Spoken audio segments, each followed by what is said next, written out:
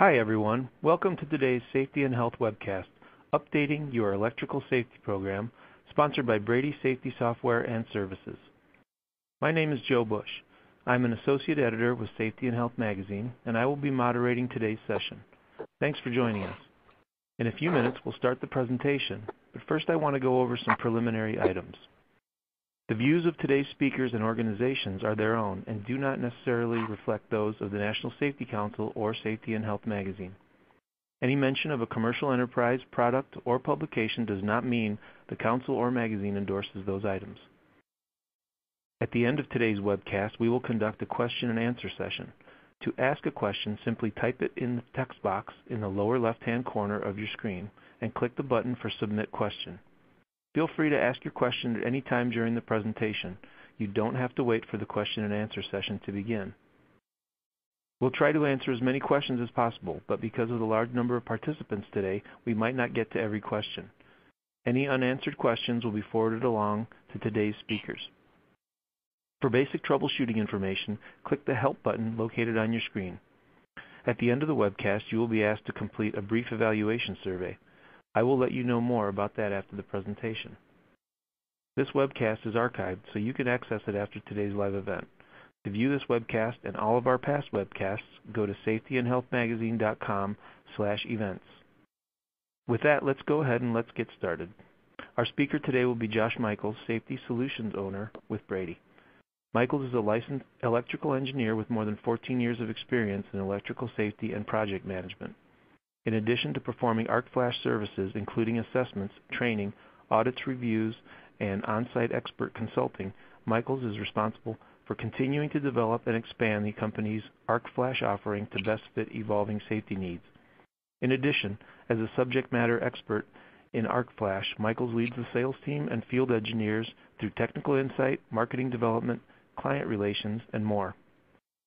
Thanks to all of you for tuning into this presentation. Josh, whenever you're ready, go ahead and take it away.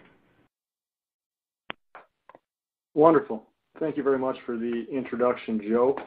I myself personally greatly appreciate everyone's time today. I know how important everyone's time is. So again, thank you very much for joining us. And we'll jump right into the information and give you a little bit of background overall about arc flash. About the new changes in the 2018. Everyone should be familiar at this point that we are on a 3-year code cycle. 2018 has recently been released and is going to be out into the public and accepted and adopted here this coming month.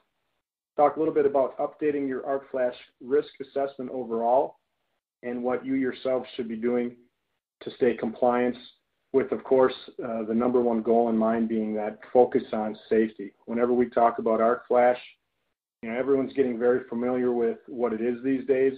There's no shortage of images on Google, YouTube, things like that, where you can go and you look on there and see all sorts of stuff that can be very scary. Never want to scare anyone when we're talking about arc flash, but we certainly want everyone to have an understanding about it and respect it, because electrical safety is one of those things that everyone really, really needs to pay attention to.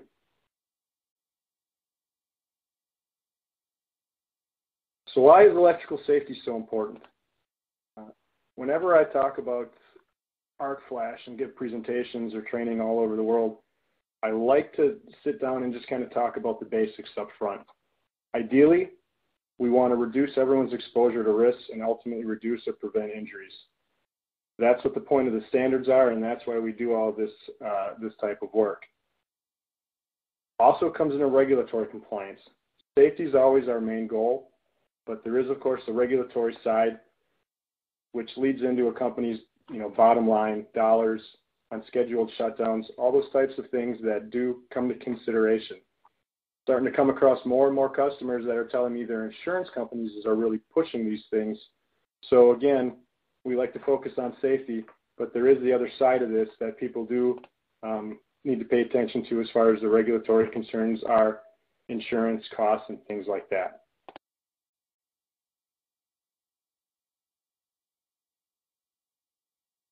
So what are the electrical hazards that we're all concerned with? Pretty straightforward. Talking about electrical shocks, burns, arc flash, arc blast, and of course fire ignition. If you look at NFPA 70E, the 2018 version, you go to the back in Annex K, there's a really good breakdown of what these different hazards are and what they look like. Two basic categories again, electrical shocks and electrical burns. When we talk electrical burns, that can be broken down even further into arc burns, thermal burns, and conductive burns. Electrical shock, pretty straightforward, right? Current enters the body, exits the body through another point of contact, results in electrocution. When we talk arc flash, a lot of times you'll hear people just use the term arc flash, but understand that there's two different things there. There's the arc flash and the arc blast. Flash is the release of energy caused by the electric arc. Plasma fragments, spray, molten material, all sorts of stuff coming at you. The blast is that pressure wave caused by the expansion of the gases. When we talk about arc flash, it's also important to think about some of the other things that can result in even greater risks. For instance, elevated locations. Anytime we're doing work in an elevated location, if we have to have on some type of fall protection, it's important to think about the fact that that fall protection should also be arc rated. Doing work in confined spaces also can increase the potential risks that are associated with electrical hazards. Talk about what can happen as a result of these risks. Of course, there's the direct stuff that everyone thinks of, electrocutions, burns, things like that. But don't also forget about the indirect results, the falls, smoke inhalation, things like that. When we're dealing with arc flash, also important to focus on some of the really basic facts behind it. These things are very, very violent, catastrophic events. It is literally a bomb going off. When I talk to our customers, I always, point out the fact that when we do an arc flash risk assessment, what we're really trying to help you do is understand when you walk up to a piece of equipment, if you have to open it while energized, what are you dealing with? Is it a firecracker or is it a nuclear weapon? And then based on whatever those risk factors are and how extreme that explosion is going to be, we help you understand what PPE you need to wear. Is it as simple as putting on non-melting natural cotton fibers? Safety glasses, hard hat, hearing protection, gloves, leather footwear, the basic stuff? Or do you have to step up and put on a 40 cal suit or even higher? In an arc flash, temperatures can reach up to 35,000 degrees Fahrenheit. That's 4 times hotter than the sun. That's a lot of heat, a lot of thermal energy coming out of that explosion. If you're not wearing rated clothing, or if you're wearing improperly rated clothing, the stuff you're wearing can spontaneously combust basically and be up in flames within a second. Very, very rapid expansion of energy, that heat, cause a lot of damage, and like I said, start your clothing on fire instantly. When we're looking at these temperatures, copper buses can vaporize, and if something like that happens, we're going to turn about 1 cubic inch of copper into 39 cubic feet of gas. So not only do you have the explosion and the fire to deal with, you also have these gases that you could potentially be breathing in these arc flash events.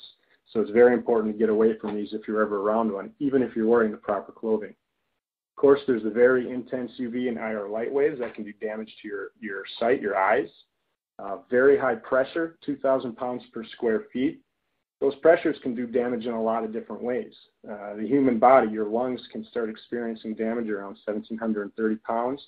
Your ears, 720 pounds. So in an arc blast, of course, there's certainly enough pressure to do damage to your body in different ways.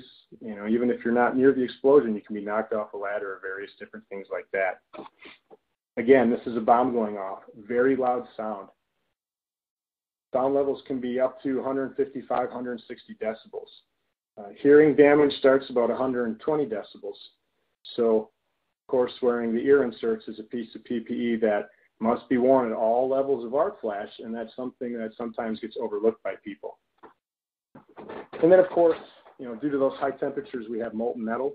1900 degrees Fahrenheit is when copper starts to melt. And so in this explosion, you're going to have molten metal and other pieces of shrapnel flying about at 1,000 feet per second coming out of that explosion. Again, very, very dangerous, very catastrophic event. So what do we do about all this? We know it's very dangerous. We know there's a lot of stuff going on. That's where 70E really comes into play. 70E applies to all employees who install, maintain, or repair electrical equipment and are exposed to electrical hazards.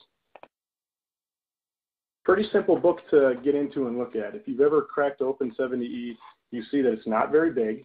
It's broken down into 3 chapters, and really where most of the important information is contained is in Chapter 1, which is the base standard for compliance with OSHA.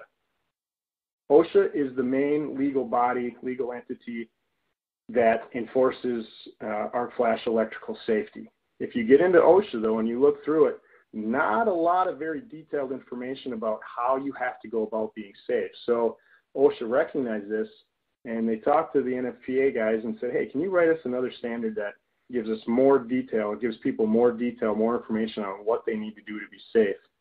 So that's really where NFPA 70E came from.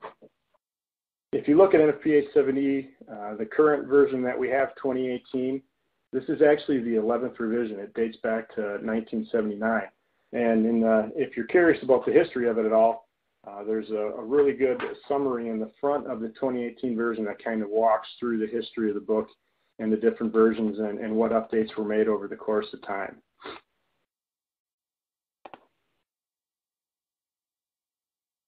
So, all right. So what are some of the major changes that we've gone through?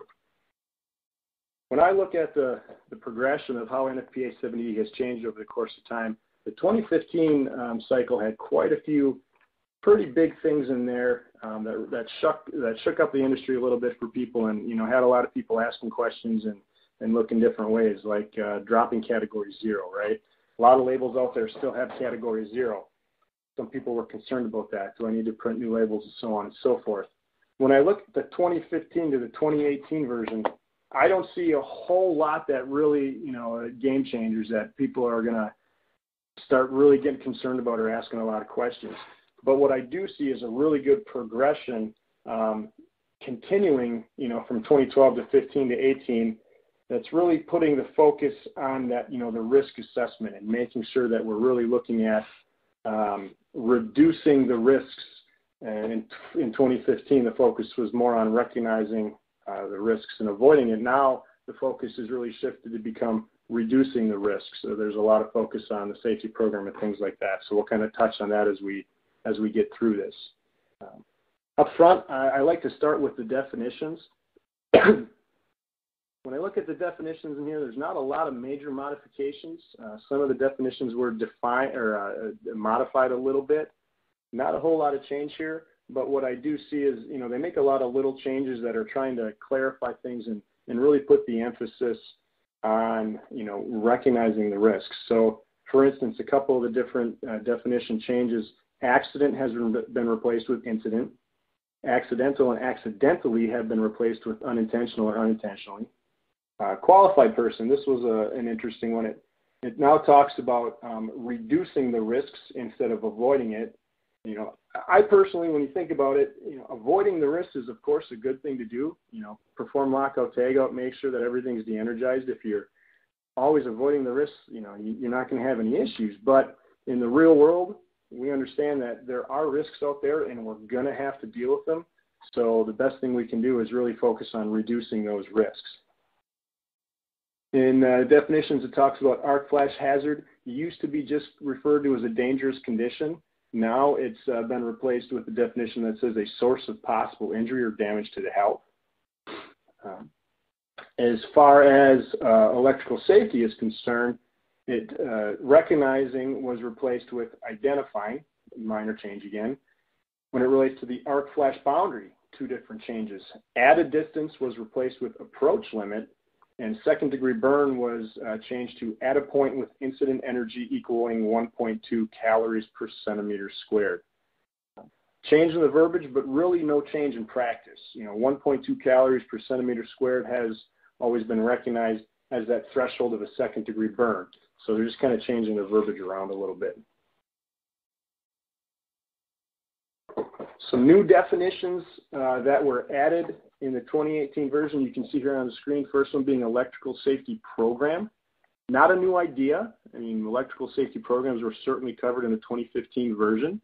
And if you want to be compliant and really have a good focus on safety, of course, you have electrical safety program in play. but they did add a definition to it now. It says a documented system consisting of electrical safety principles, policies, procedures, and processes that directs activities appropriate for the risk associated with the electrical hazards. So again, we're looking at identifying, we're not just identifying and avoiding everything, we're really putting a focus on reducing the risks. Definitions for fault current and available fault current were added.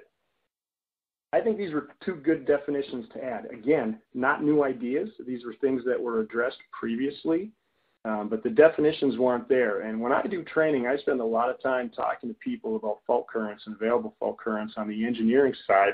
The reason for that being is these are two important definitions or a very important concept that's wrapped up into the Arc Flash PPE categories table.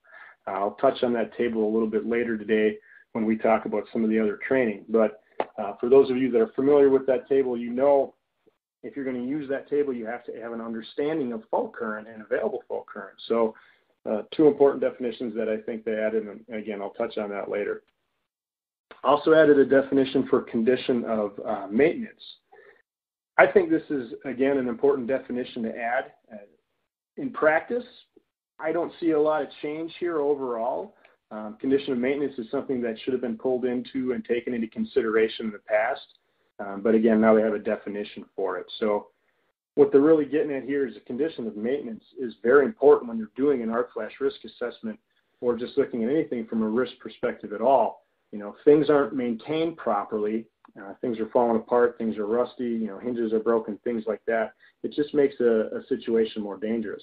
And when you perform an Arc Flash risk assessment by the infinite energy analysis method, which looks at overcurrent protective devices, you know, fuses, circuit breakers, the calculations assume, based on the software, that those breakers and things are going to function as per the manufacturer, the way they made them. So if those things aren't maintained, if breakers aren't exercised, the calculations could be 100% accurate based on the data, but due to the fact that condition of maintenance isn't that good, it might result in incident energies being higher than what's on that label. So maintenance is a very, very important thing, and pulling that definition to that starts, putting that definition here starts to bring some more clarity to that.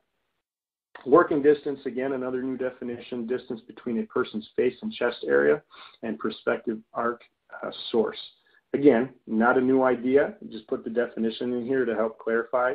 So when we talk working distance, it's an important concept to understand when people are, you know, walking up to a piece of equipment, going to do some type of work, maybe either doing voltage testing for lockout tagout, still need to wear our PPE. We look at that Arc Flash label, see the incident energy on there, what PPE to wear. It's important to understand that that working distance is probably 18 inches, and that's telling us what we need to wear where we're standing. So just another definition that they added to help clarify things. All right, so getting more into the overall body of the document itself, starting off with Article 105, Application of Safety-Related Work Practices and Procedures. Article 105, pretty short, really sets the stage for the overall document, right? It talks about Chapter 1, how it covers electrical safety-related work practices and procedures for employees who are exposed to electrical hazards in the workplace. And then talks about how we need to use safety practices in order to help keep our employees safe, right? Pretty straightforward. In the 2015 version, this article just addressed the employer responsibility. Now it's subdivided it to help draw attention to the fact that, you know, it's not just the employer that has responsibilities here, it's also the employee that's responsible to do stuff. So the big thing there is from the employee responsibility says the employee shall comply with the safety-related work practices and procedures provided by the employer. You know, we're all adults here, right? So as the employer, it's our responsibility to set the standard, provide the training, document things, and put it all out there. But we're not also out there babysitting everyone every day, right? And so the employee then, of course, has the responsibility to follow all these various different procedures and practices put in place and put the PPE on and actually wear it when they're doing any type of job task that's going to require it. There's also some new text indicating that the first priority in the implementation of safety-related work practices shall be hazard elimination.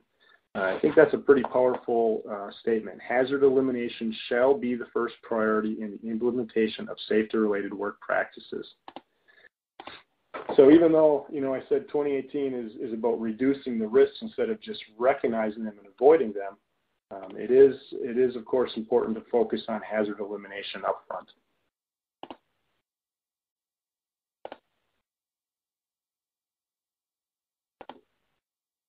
All right, so moving on, we get into a little bit into Article 110, general requirements for electrical safety-related work practices. When I look at Article 110 and I do a page flip between 2015 to 2018, what I basically see here is a lot of it seems to be reorganized and some stuff added mostly to Article 110.1, the Electrical Safety Program. What I think they did a lot in 2018 is a lot of reorganizing, and what they were really trying to do is put stuff in more of an order that makes it more logical and makes it easier to follow so that people can, quite simply understand the regs better and follow along and really focus on what's important. So the big stuff here, Article 110.1, Electrical Safety Program. They added a need for inspection of new or revised equipment before being placed into service. Pretty straightforward idea. Anytime you add something new, there should be an inspection and make sure everything's put into place right. Some people refer to this as electrical commissioning. They also talked about the risk assessment procedure. Procedures must address the potential for human error and incorporate a hierarchy of risk control methods. What they're looking at here is kind of an evolution from 2015 to 2018. In 2015, I said they really started to focus more on risk. They brought in the idea of risk assessment versus hazard. Evolution here now gets more into, looking at the human factors, human error as part of that assessment, and they added an entire Annex Q in the back of NFPA 70E 2018 that focuses on human performance and work in the workplace and electrical safety overall. So when you look at the annexes in the back, annexes are not, by definition, part of the code requirements, but additional information that's out there that you can utilize. But again, they really want to focus on, okay, we've got all these risks. How does the human factor come into play, the potential for human error?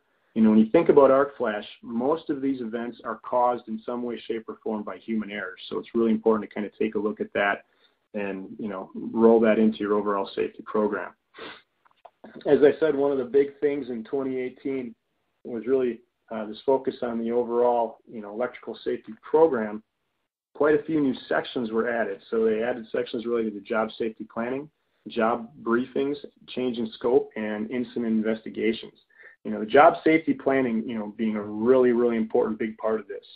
It talks about, before doing any type of work that might be energized or might have these risks, a job safety plan should be completed by a qualified person, must be documented, and it should include, description of the job, tasks, identification of the hazards, puts the focus on a shock risk assessment and an arc flash risk assessment, any work procedures involved, and all those different aspects that roll into doing any type of work where you're facing these electrical risks. So big piece of 2018 is really making sure you have that solid electrical safety program.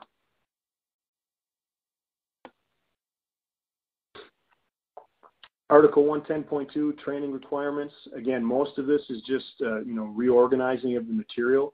A lot of information that used to be in Article 120, the lockout, tagout stuff, has been relocated to Article 110.2.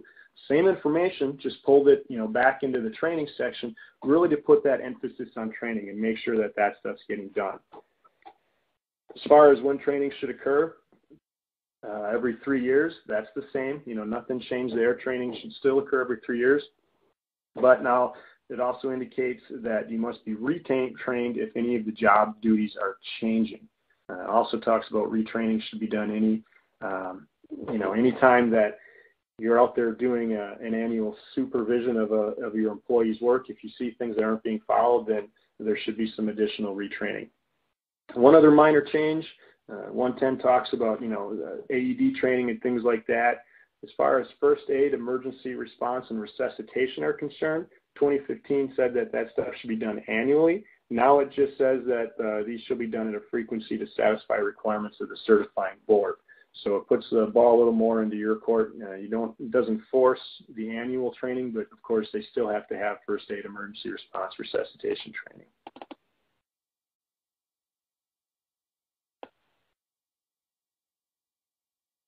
Article 120, establishing electrically safe work condition. Article 120, again, for those of you that have been in this document before, is all about the lockout tagout process.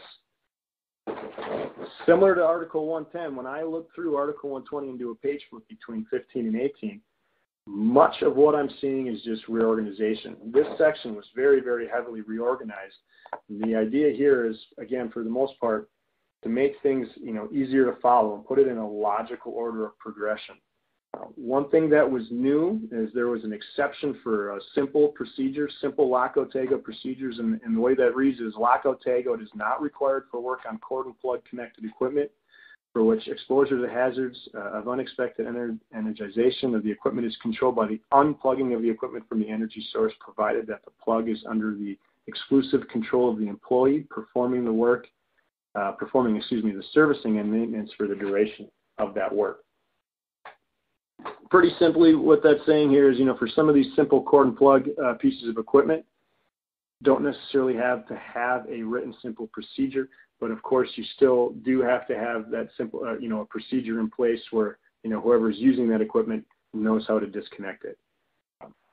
Looking at Article 120, probably one of the bigger things that changed is, as far as lockout tagout is concerned, it used to be a 6-step process. They've added 2 additional steps in there. Releasing the stored electrical energy and release or block any stored mechanical energy. I think the biggest takeaway that I had when I looked through Article 120 regarding lockout tagout was that, if you already have a really good solid lockout tagout program at your company, really isn't any changes in Article 120 that are going to affect you. Make sure you're releasing that stored electrical energy, but most lockout tagout programs that I've seen are doing that already. But again, just mostly a reorganization of what's there and focus on, of course, de-energizing prior to doing any work. Article 130, work involving electrical hazards. Again, I see this section having quite a bit of reorganization, but getting into it, there are some, pretty important things that did change that, are going to have some minimal effect on the way people look at things. 130.4 shock risk assessment was modified to require documentation. That's spelled out now. Most people, if you're doing an arc flash risk assessment, that shock assessment, that stuff is already being documented, but make sure that anytime you do this type of work, you're documenting all that stuff and you have that on record. So if anything ever happens or if anything ever comes up, you can produce that documentation. There's also now more information included regarding additional protective measures. So what that looks like is anytime that there's a shock risk, anytime additional protective measures are needed, you have to look at, what is the voltage the person will be exposed to, what are those boundary requirements, and, what is the PPE that's required to protect against this. So in practice, overall, in my opinion, these are all things that were being done, but they're spelled out a little more clearly now in the document. 130.5 arc flash risk assessment was modified in a very similar fashion to 130.4, again, to identify the hazards, estimate the likelihood of occurrence, and determine if additional protective measures are required. What these kind of point to is Table 130.5C. 130.5C is a table in there that talks about a whole lot of different activities that can take place, for instance, flipping a circuit breaker or something like that. The table then talks about equipment condition, and it talks about the likelihood of occurrence.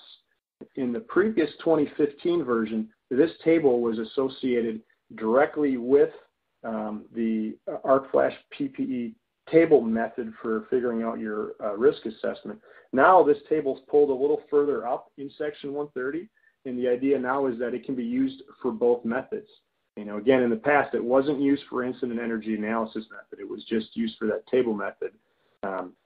Changed the verbiage a little bit before. Now the focus is on the likelihood of occurrence, Before it was just PPE required, yes or no. In practice, I don't think it changes a whole lot, just a little different way of looking at it.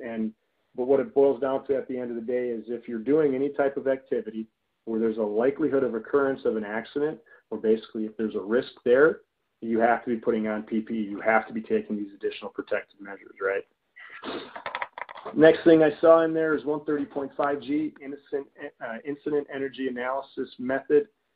Basically, it says incident energy analysis method should be reviewed for accuracy at intervals not to exceed 5 years. That's really the same requirement that they had before.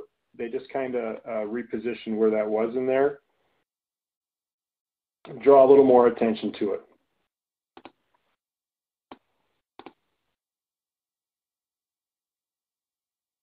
Taking a little closer look at that table, 135G. This is actually a brand new table, and it can be used with incident energy analysis method for selecting of arc flash PPE. According to the authors of 2018, this was actually one of the most notable changes for the 2018 edition, and that's that the tables in the text that specified PPE were moved out of the back of the book into the actual 130.5 section itself. So this table, 130.5G, used to be in the back in an annex, and now they pulled it into the front to really make sure that there was no confusion. What was happening is, again, there's two different ways to do an arc flash risk assessment, and I'll touch on this just in a little bit on one of my slides. There's that incident energy analysis method where an engineer comes out or a consultant comes out and goes through your electrical system, gathers a whole bunch of data, performs calculations, and tells you exactly what your incident energy analysis is. Again, they're telling you, are we dealing with a firecracker or a nuclear weapon? There's also the PPE tables method. The PPE tables method breaks down the category of PPE into 1, 2, 3, and 4. That stuff in 2015 was pretty clearly identified, but what was lacking was the fact that for the incident energy analysis method, the PPE table was in the back. So now they pulled that in the front to avoid confusion and make sure that people aren't looking at incident energy analysis and trying to fit stuff into the PPE category. So they're overall doesn't change in practice what should be going on, but it just again helps to clarify things a little bit. 130.5H, equipment labeling. This is a new part that they put in here that I think, for me personally, made a lot of difference in really helping speak to people that have done assessments in the past and have labels. There's a new exception that I think really, it replaces an exception that was there. They expanded upon it, and I think it really helps clarify things. So I like this, and I'm going to read it. It says, unless changes in electrical distribution system render the label inaccurate, labels applied prior to the effective date of this edition of the standard shall be acceptable if they complied with the requirements for equipment labeling in the standard in effect at the time the labels were applied. So now, if you've had an assessment done in the past and you have a bunch of labels, I get the question all the time, do we need to replace our labels? Category 0 is no longer here. We had an assessment done 9 years ago. Do we need to completely reassess our entire electrical system? And what that really boils down to is, well, have changes been made? If everything is still the same as it was, equipment's still in the same places, breakers, fuses are all the same, wires haven't been changed. If the labels met the code standard at the time they were installed, they are still good. So I think that's a really powerful statement for a lot of people to help really clarify things.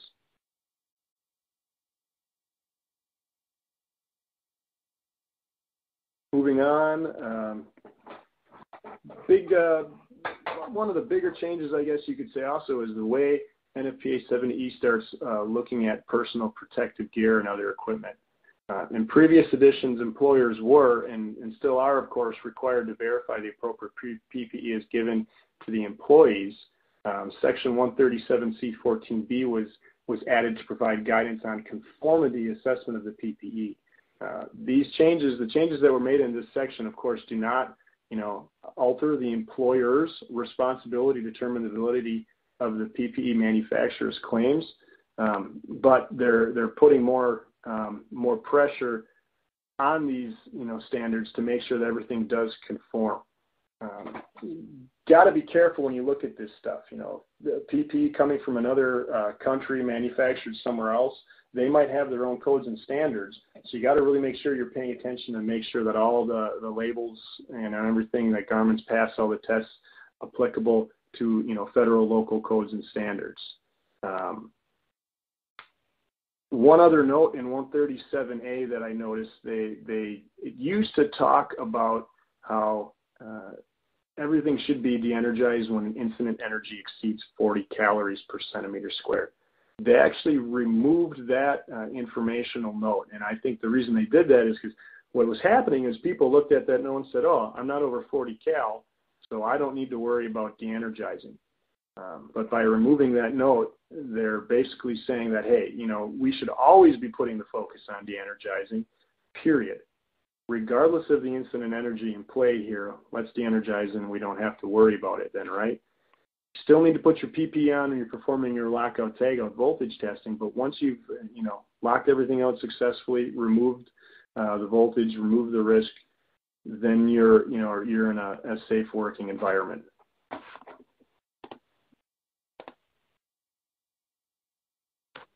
All right, so I've touched on this a few times, the different methods.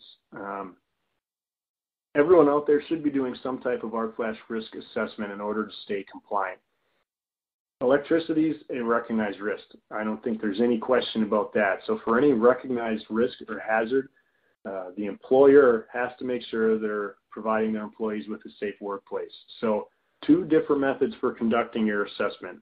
There's that incident energy analysis method that I've talked about, 130.5G, and there's also the arc flash PPE categories method, 137C15.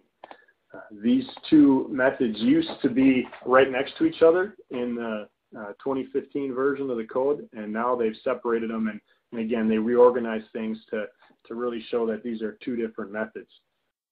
The tables that were used for the arc flash PPE categories method in the past are still the same in the 2018 version. Didn't make any changes to the tables themselves really for this piece.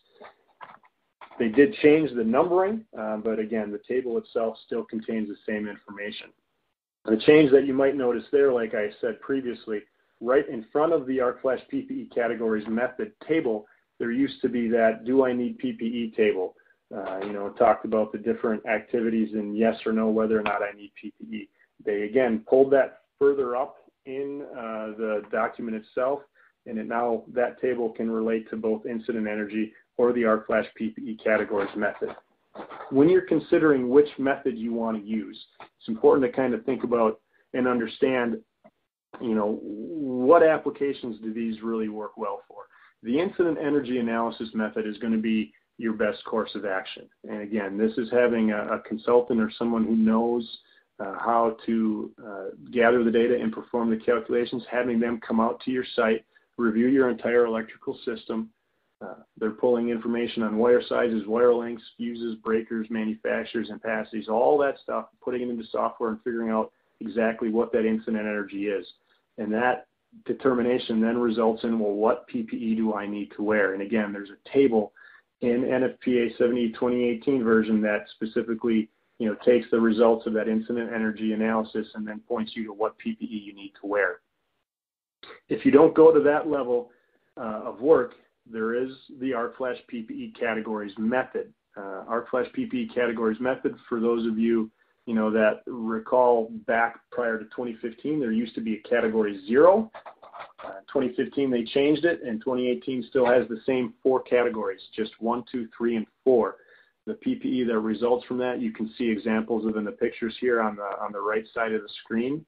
But it's very important to note, if you're going to use the PPE category method, that should be done under some type of engineering supervision. There are parameters listed on that table. Remember the fault current that I mentioned up front in the definitions? You have to know your fault current to properly use the table, and you also have to know the fault clearing time of the breaker. Two very important things that, if you don't understand how this stuff works, those are two pieces of data that you might not fully comprehend. And if you don't know that data, you really should not be using the table, because you could very quickly get yourself into some trouble. I've helped people use the table on many circumstances, and one of the basic line entries in that table talks about equipment rated, that falls into the 480 volt classification, and that would be category 2. Well, you look at any given facility out there, most switchboards and things like that would fall into that line as being a piece of equipment that's 480 volt. And if you look at it, what usually happens is your fault current is usually substantially more than what that table allows. And that puts you, if you actually did the calcs, you'd see that you'd be needing, 40 cal suits, or typically much higher than that, actually. So be very, very careful if you're going to use the category method, those tables in NFPA 70E. Make sure that you're, looking at those parameters and that table can be, used properly. Now, some people might say, well, as long as we can use those categories properly, why would we ever go to the level of using an incident energy analysis? One of the big differences there comes into play is, if you're using the tables, if you're using them properly, they're typically very conservative. So you might find yourself wearing category 2 or PPE, wearing the face shield, balaclava, 8 cal shirt and pants, when in reality, all you might need is, the non-melting natural fiber cotton and safety glasses. So using the categories can oftentimes put your employees in substantially more PPE than they would need to actually do the job. Of course, wearing more PPE is not the worst thing in the world. You're overprotected, right? But the problem then becomes is, a lot of times it makes it harder to do your job. So your assessment and staying compliant. The biggest thing to do is make sure everything's up to date. One quote I like to read out of the code, it says, the method of calculating and the data to support the information for the label shall be documented. The data shall be reviewed for accuracy at intervals not to exceed 5 years. Where the review of the data identifies a change that renders the label inaccurate, the label shall be updated. It also says the owner of the electrical equipment shall be responsible for the documentation, installation, and maintenance of the marked labels. So, that's really a fancy way of saying anytime you make a change to your electrical system, if you take a piece of equipment and you move it, that's going to invalidate that label that's on there. The distance of the conductors impacts those calculations. Therefore, you would need a new label. You have a new line added to your manufacturing facility. Maybe, you add a new wing to your building, whatever that might be. Anytime you make a change to the electrical system or a change to the equipment, there's also a resulting impact to those labels. And if you want to stay compliant, you need to go ahead and update those things. What code calls out is, intervals not to exceed 5 years. I get the question a lot, hey, it's been 5 years, we need to redo our assessment. If everything, and to kind of go back to what I talked about already, if nothing changed, 5 years goes by and nothing changed, your equipment's still in the same spots, your breakers, your fuses, everything's the same, then those labels can still be accurate, but you do need to have someone come in and do a review to make sure that everything's still accurate and overall that, nothing's changed.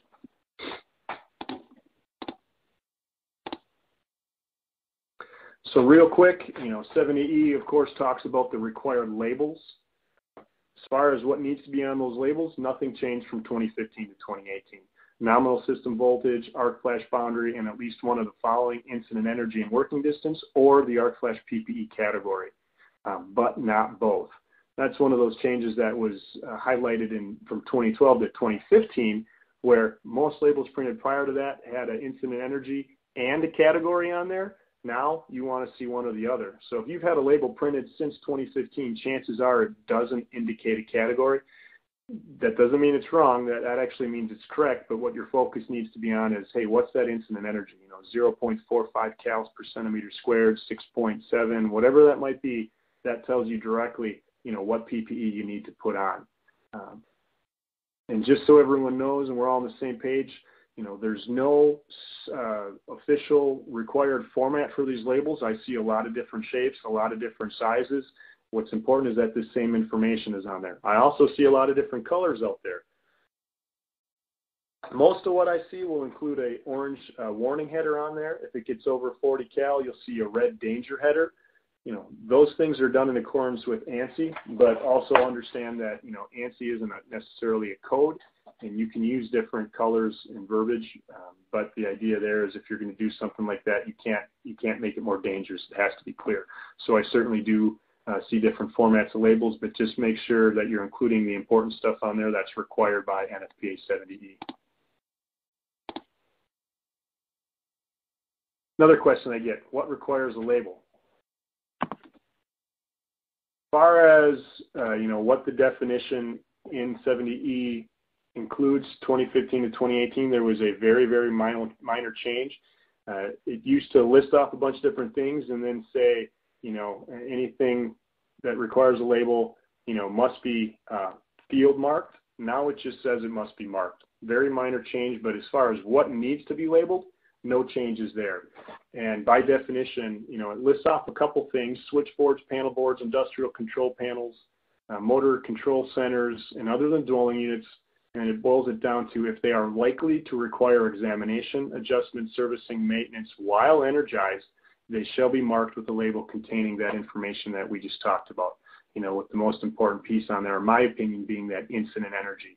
That incident energy tells you, is it a firecracker? Is it a nuclear weapon? And then of course the boundaries on there, that the boundaries keep other people at a far enough distance away that they're not going to get injured. So when you look at what requires a label, though, you got to ask yourself a question: where are the risks? If there's anything that your employees, or if you're the maintenance staff, there's anything that you're opening up while energized, or if you're performing lockout, tagout, and doing that voltage test, that's the energized test. Anything that you have to get into, if it's over 50 volts, there's a risk there. It should have an arc flash warning label on it. So just, to kind of wrap it all up, if I want to stay compliant, if you want to stay compliant, there's some, a handful of key things to focus on. I think really 2018 made it very, very clear that they want to see that written electrical safety program. They want, focus on the policies and procedures. Make sure you're doing those inspections, factor in human error. The hierarchy of risk control methods, that's something that used to be in an annex. They pulled that hierarchy of risk control methods into the actual front of the standard. So now that's not optional. That's something that needs to be looked at. We talked today a lot about that job safety planning, making sure you're doing that stuff up front before getting into any type of risky procedure or activity. Take a look at all that stuff. Job briefings. Anytime there's a change in scope, you should be, redoing your job safety plan. Things like that. Electrical safety training, very important piece to this. I mentioned up front that OSHA doesn't get into a whole lot of detail about stuff, but OSHA certainly in their documentation talks about electrical safety training.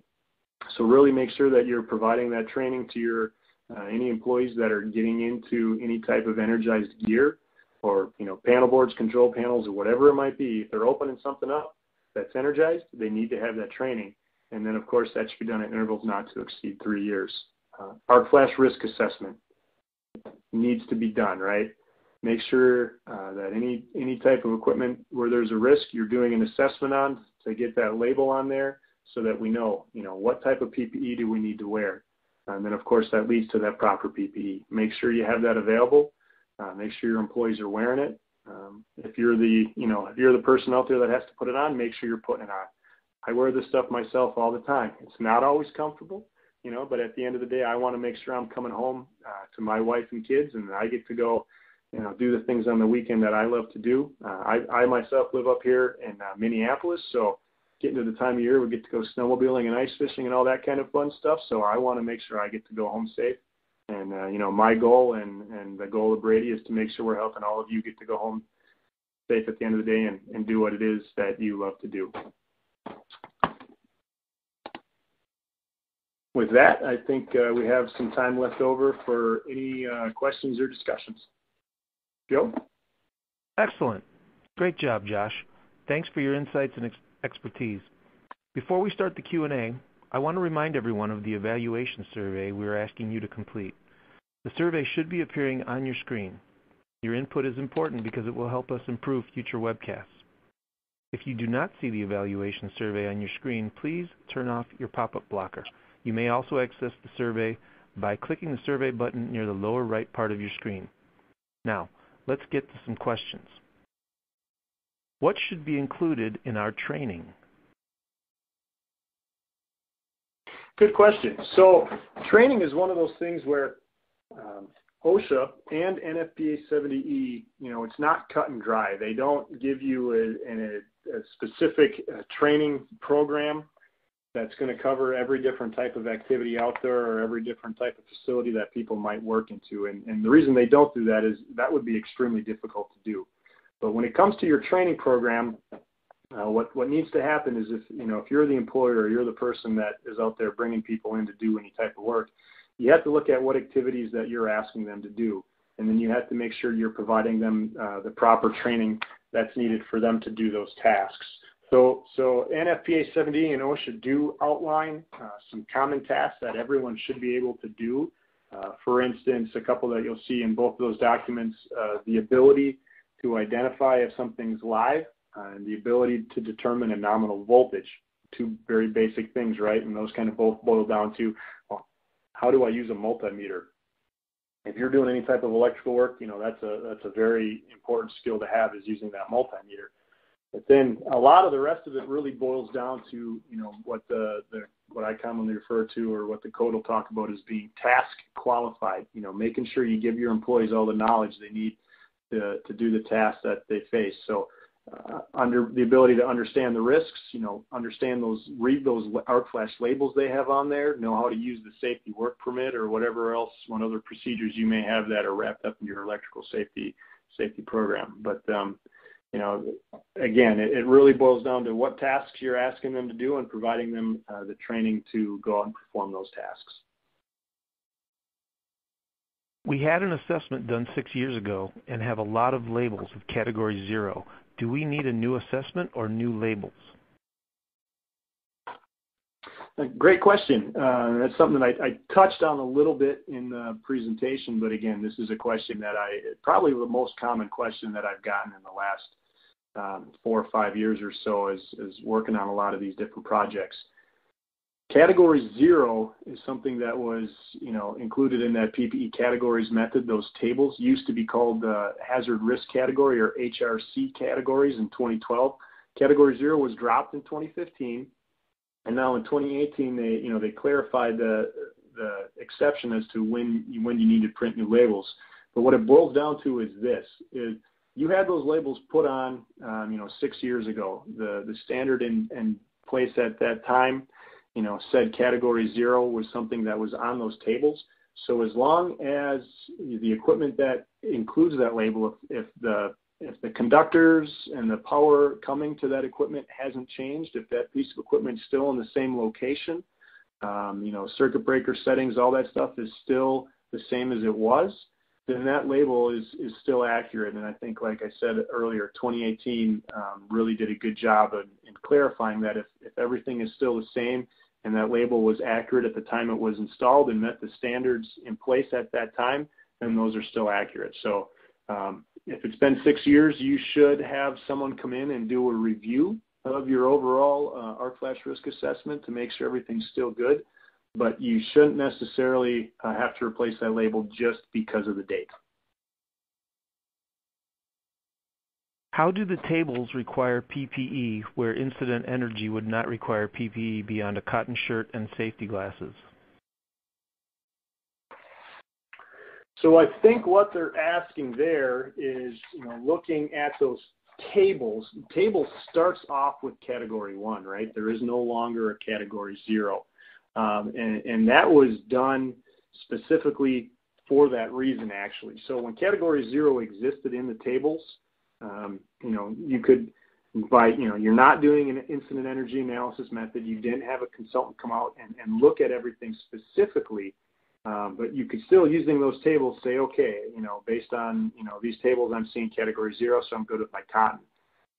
If you don't have someone do that work for you and you're going to use those tables, they purposely got rid of 0 to make it more conservative and put you in a situation where you now have to be wearing Category 1, which would be that at a minimum, 4 cal rated clothing and a face shield. So if you want to get to the level where your employees might just have to wear, natural non-melting cotton fiber clothing, then according to those two methods, the only two options we have, then you're going to have to do that incident energy analysis. Because if you do the incident energy analysis, a lot of stuff you're going to calculate, and you will find a lot in any given facility that will be less than 1.2 calories per centimeter squared.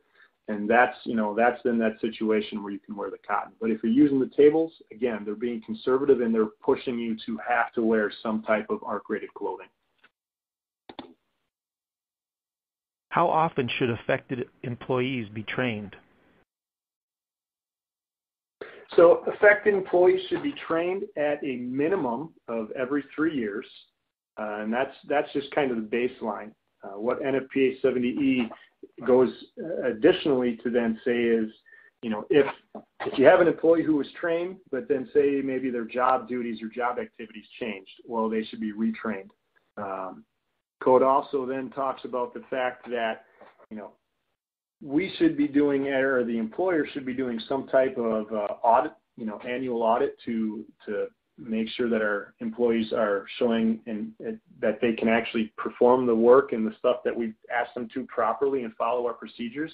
If during those audits we see that our employees are not following the safety practices properly, then at that point in time they should also be retrained. So 3 years is the baseline, but if we're seeing things that aren't good, basically, to kind of put it simply, or if job duties change, then retraining could be, more frequent. Who is responsible for labeling equipment, the owner of the equipment or the employer of the persons who are servicing the equipment? So that's a question I run into, so the owner of the equipment or the employer of the persons who are servicing the equipment. So I'm guessing this has to do with someone who might be like a HVAC technician or a generator technician, where they're coming into a facility that they don't own and working on stuff. And how do they then force, hey, I'm coming into your facility, you don't have equipment labels. What's responsible there? The way the code reads is the owner of the equipment is the one responsible for labeling it. Now, I do come into circumstances where maybe someone is working in a leased building and they say, well, geez, I'm leasing this building. It might be a long-term lease or whatever, but they'll say, hey, I'm leasing it. I can't get the person who owns the building to put these arc flash labels on. So what do we do then? Well, the employer is, of course, responsible for his employees. So the employer does have to make sure that his employees, know what's going on, and they do have to, do what they can to get those labels on there. But at the end of the day, code does read. It says the equipment owner is responsible for that labeling. Okay, last question. What are the qualifications for the individual who conducts the risk assessment? So that's another one of those interesting questions, and I think that's a little. I think what the person who asked that question might be trying to get to is: do you have to be a professional engineer or a PE to do a type of risk assessment? And the real answer to that is it's gonna vary a little bit depending on where you're at in the country, state by state, county by county, very different municipalities. Basically, in order to do a risk assessment, OSHA, NFPA 70E, these books do not say that you have to be a professional engineer. That basically you have to be qualified, you have to understand how to use the tables, you have to understand how to do the calculations and all that type of stuff. So you could have electricians, engineers, other consultants that know how to do this work. Technically could be qualified. But then I do run across quite a few AHJs or authority having jurisdiction that'll say, well, our state legislator or various different things indicate that, to do an engineering study, you have to be a licensed electrical engineer. And most people consider an arc flash risk assessment an engineered study, and they want it to fall underneath the requirements and the ethics of, professional engineering. So it's always good to make sure a PE is involved, but it doesn't necessarily have to be. But if there is a concern, I would, run it by a local fire marshal or building inspector, whoever has jurisdiction over your building, to see if they're going to want a PE involved in that process. Thank you. Unfortunately, we have run out of time. I'm sorry we didn't get to everyone's questions, but all of today's unanswered questions will be forwarded on to our speaker. Once again, I hope you take the time to fill out the evaluation survey on your screen to give us your feedback. That ends today's Safety and Health Magazine webcast. I'd like to thank Josh Michaels, everyone at Brady Safety Software and Services, and all of you who listened in. Thanks, and have a great day.